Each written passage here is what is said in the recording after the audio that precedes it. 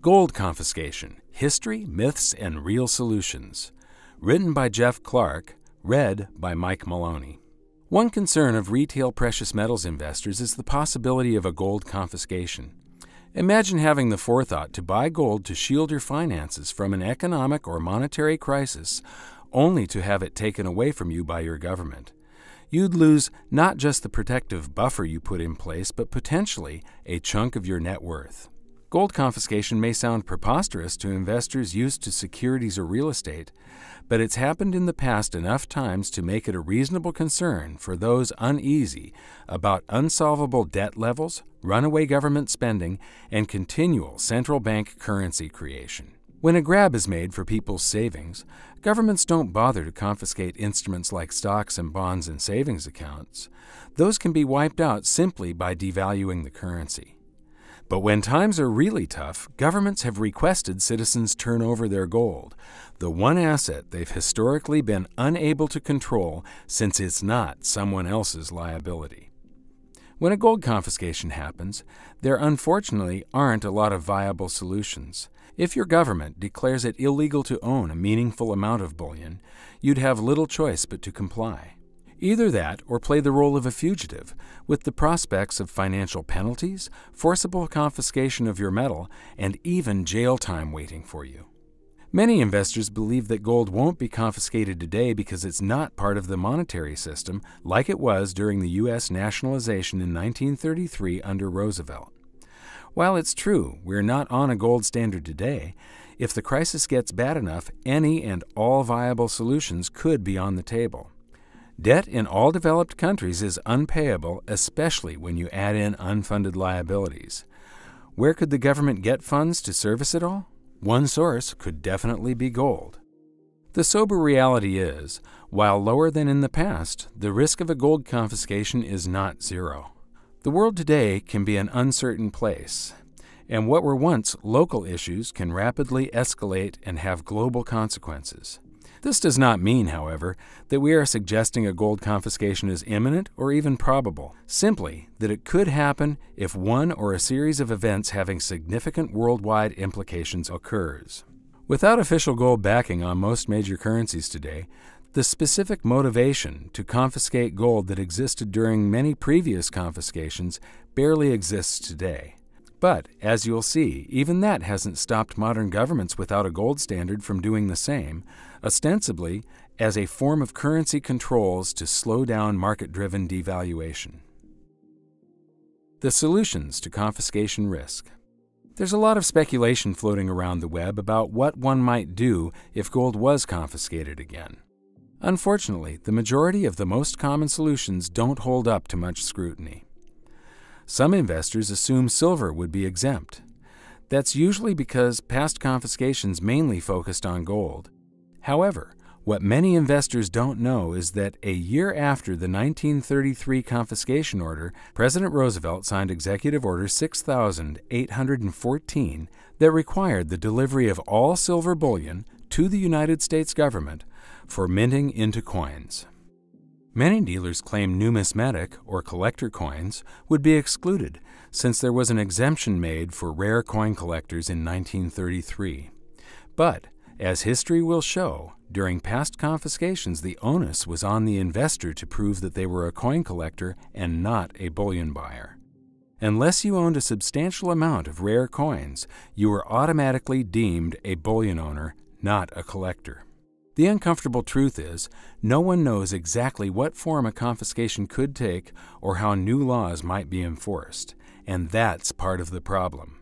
As I said in my book, Guide to Investing in Gold and Silver, confiscations all come down to this. The government makes the rules, changes the rules, and enforces the rules.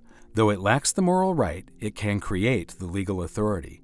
Though it lacks the constitutional empowerment, it can turn a blind eye to the Constitution. The Constitution did not stop the government from taking the people's gold in 1933.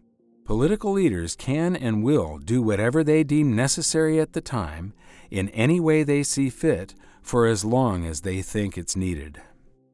When a gold investor considers the number of ways a confiscation could take place, how long it could last, how easily the government could change the rules, and how deeply it could reach, all against the backdrop of an economic or monetary crisis, it underscores the need to put a viable strategy in place. What's really viable is a lesson best learned by the mistakes and successes of the past. Gold confiscation, a surprisingly common solution. Since 1933, there have been a few notable gold confiscations around the world. The specific circumstances varied, but there was a common thread to all of them. They all arose out of a financial crisis. As government coffers dwindled and reached emergency levels, politicians didn't hesitate to grab the net worth of private citizens, and in many cases it was portrayed as patriotic. Your country is threatened, help save your nation. Here are some gold confiscations that have occurred in the past 80 years. United States gold confiscation, 1933. Labeled Executive Order 6102, President Franklin Roosevelt signed a law on April 5, 1933, quote, forbidding the hoarding of gold coin, gold bullion, and gold certificates within the continental United States, unquote. Now, I want to point out that if you save your wealth in real money, gold and silver, the government considers that hoarding. But if you hoard their currency, they call that savings. Governments always want you to save in their currency so that they can confiscate your wealth from you through inflation. The executive order basically meant that private owners were requested to take their coins, bars, and gold certificates to a bank and exchange them for U.S. dollars at the prevailing rate of $20.67 per ounce. Why did he do this?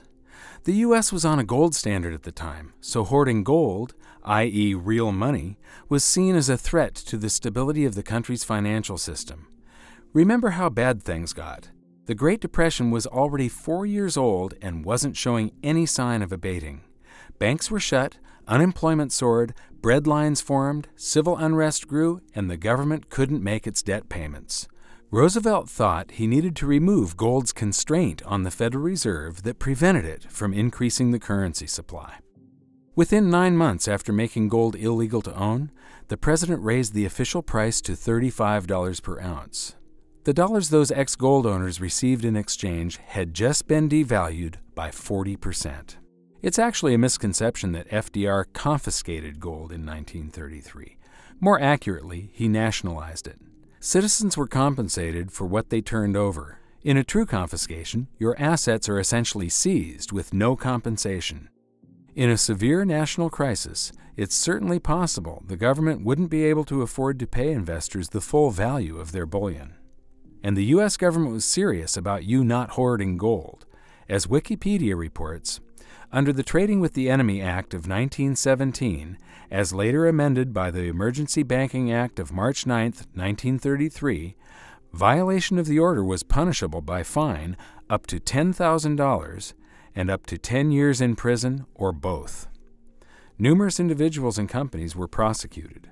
Worse, the ban on the private ownership of gold in America, the home of the free, lasted over 4 decades. Not until January 1, 1975, could U.S. citizens own more than $100 in gold again. Australia gold confiscation, 1959. The Australian government similarly nationalized gold. The law, part of the Banking Act in 1959, allowed gold seizures of private citizens if the government determined it was expedient to do so for the protection of the currency or the public credit of the Commonwealth. In other words, they made it legal to seize gold from private citizens in exchange for paper currency. The country's treasurer stated in a press release that followed, all gold, other than wrought gold and coins to a limited extent, had to be delivered to the Reserve Bank of Australia within 1 month of its coming into a person's possession. The law also said you weren't allowed to sell gold except to the Reserve Bank of Australia, their central bank. Nor could you export any gold, send it outside the country, without the bank's permission.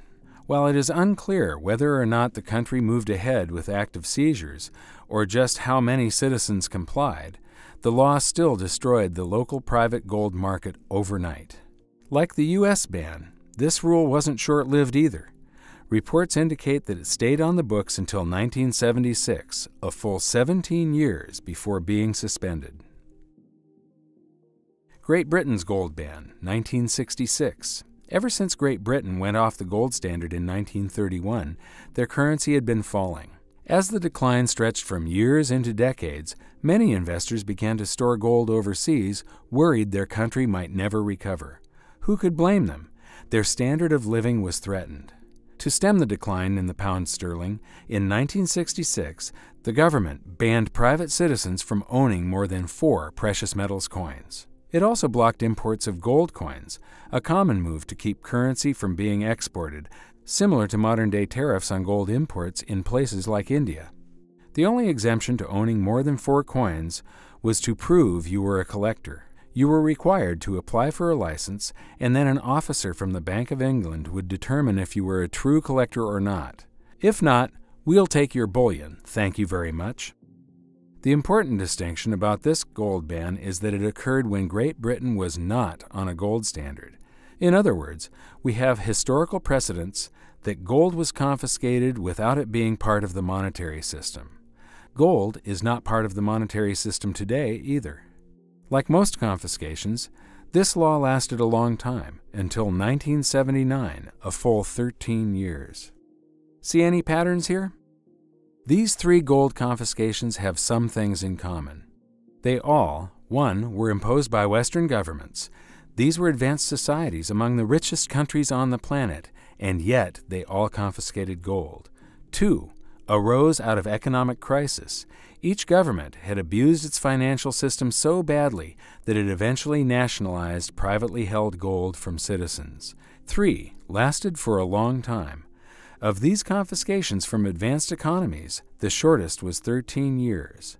And 4, completely forbid any type of hoarding of bullion. Only true collectors were exempt, and only those pieces that were truly classified as rare, and you had to prove it. Interestingly, gold jewelry was not part of any of these confiscations. Unfortunately, there are some nastier gold confiscations from history. These involve the brutes, the bullies, and the dictators. It won't surprise you that in nations ruled by an oppressive regime, gold was a natural target to grab for funds for the government. Italy's gold donation. Benito Mussolini, Italy's prime minister turned dictator, tried to fight a nasty recession by introducing the Gold for the Fatherland initiative in 1935. He encouraged the public to voluntarily donate their gold rings, necklaces, and other forms of gold to the government. In exchange, citizens received a steel wristband that bore the proud words translated, "Gold for the Fatherland." It's said that even his wife Rachel donated her own wedding ring in a show of solidarity. The gold was melted down and made into bars, then distributed to the country's banks. The government netted 35 tons, 1.23 million ounces, from citizen donations. Germany confiscation of Czech gold. Hitler's Nazi Party pulled a tricky scheme in 1939. After the invasion of Czechoslovakia the year before, the Bank of International Settlements, chaired by the Bank of England director Otto Niemeyer, a German no less, instructed the Bank of England to transfer 5.6 million pounds sterling of gold from the Czech National Bank to the German Reichsbank. Even though the gold belonged to the Czechoslovakian government, and even though English authorities had been warned of the possible transfer, it went through without a hitch.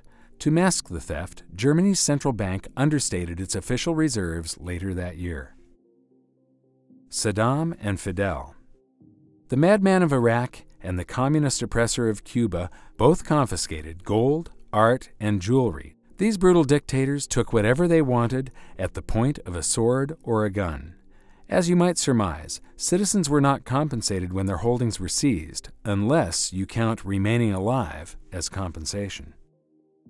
Russia.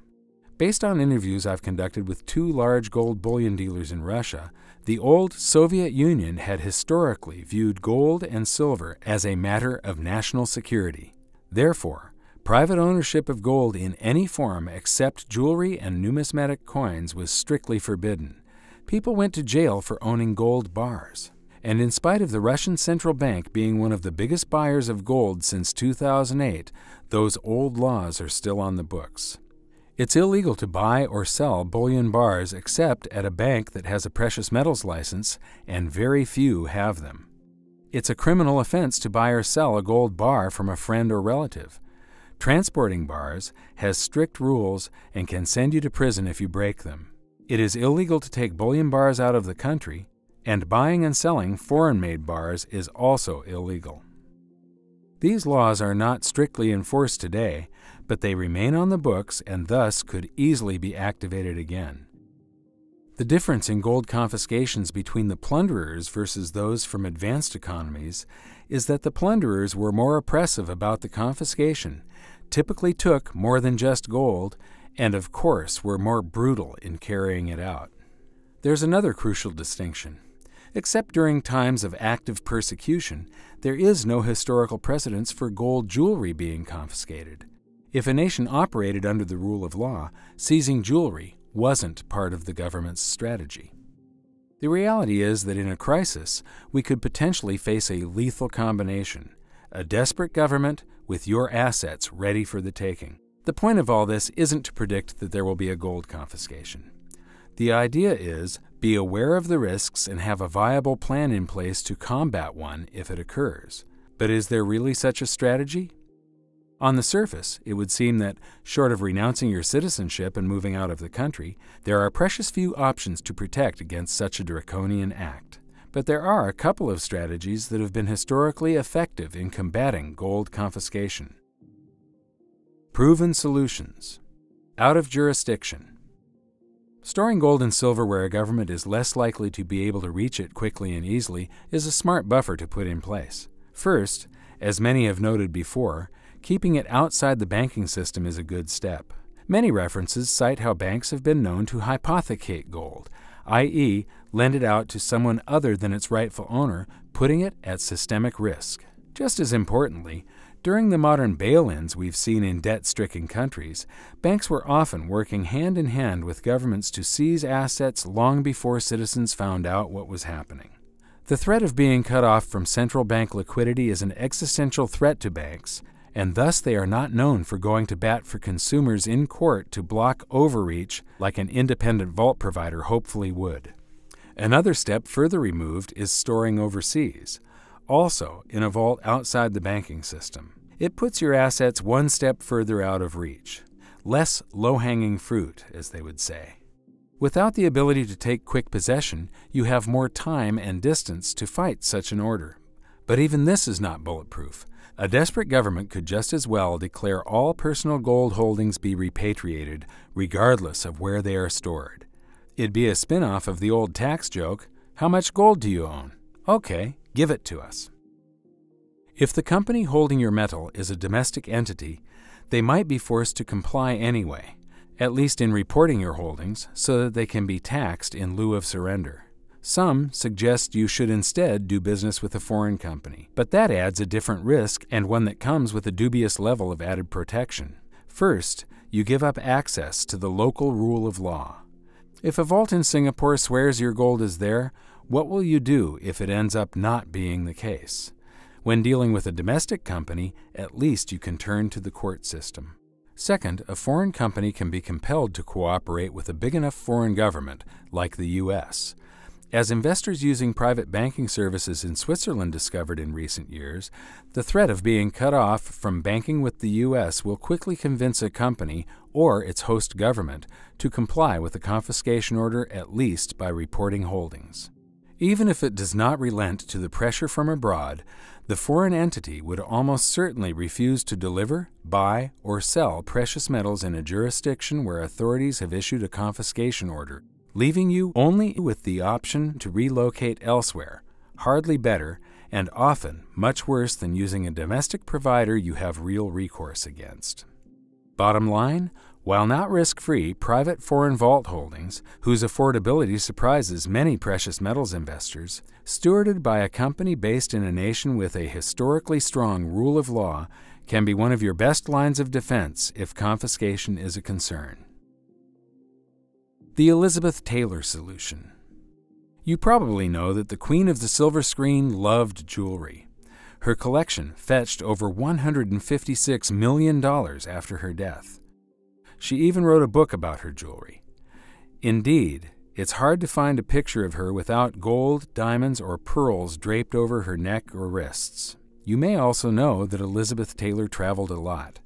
At various points in her life, she had homes in Beverly Hills, London, and Switzerland, among other places. She even traveled to Iran a few years before the Iran hostage crisis. And here's an interesting fact about her travels. She always took some jewelry with her and walked right through customs with it. No messing with customs forms, and no requirement to declare a financial asset. This circumstance remains true today. You likely know that when crossing borders, travelers are often required to complete customs paperwork and declare large amounts of currency and any other financial instruments they are carrying, anything over $10,000 to or from the U.S., for example. The new rules specifically mention gold, and also that the price of the gold determines if you are at the reporting limit, not the face value on a coin. That means that 7 ounces of gold would be the maximum you could carry at $1,300 gold. You'd be at risk with 5 coins when gold reaches $2,000.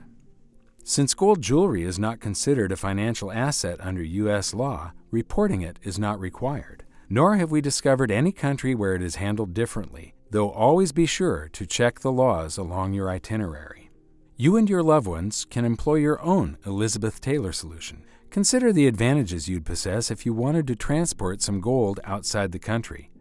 It would be a lot easier to hop on a plane wearing a few necklaces or bracelets than carrying a stack of gold coins or bars. Consider the hassle you could avoid passing through customs, as well as the threat of your gold bullion coins being questioned or seized. But what about confiscation? As history has shown, in the developed world, gold confiscations have targeted monetary metals like coins and bars. Jewelry was spared. Only in oppressive nations ruled by dictators was it a target. In other words, the resident of a developed nation that owns gold jewelry has an asset that is far off the radar of appealing assets to grab. Which is why we believe that investment-grade bullion jewelry is one of the most unique and important asset classes to own if confiscation is a concern. Gold without borders. Gold Silver's investment-grade bullion jewelry. The problem with most gold jewelry sold in the West is dilution. It's often made with cheaper alloys that contain only a fraction of gold, and is very expensive relative to the actual precious metals content. Markups are easily 2 and 3 times the gold value, and it's not hard to find it 4 or even 5 times higher. That takes gold jewelry far from its roots, when it was a form of wearable wealth meant to keep assets close at hand. Traditionally, in Europe and Asia, gold jewelry was a more portable alternative to art, heirloom furniture, and land as an outside-of-the-bank asset that held its value and was easily passed between generations.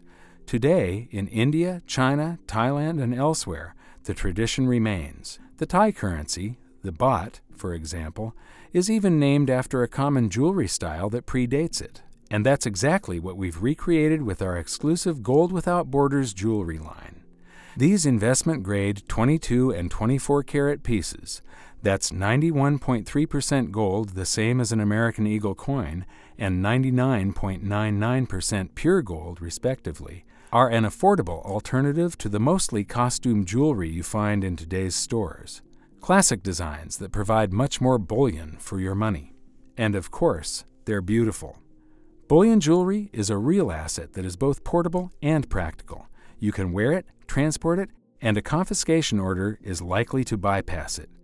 Discreet, wearable wealth. Check out the numerous pieces Gold Silver offers in their new Gold Without Borders line of investment-grade jewelry.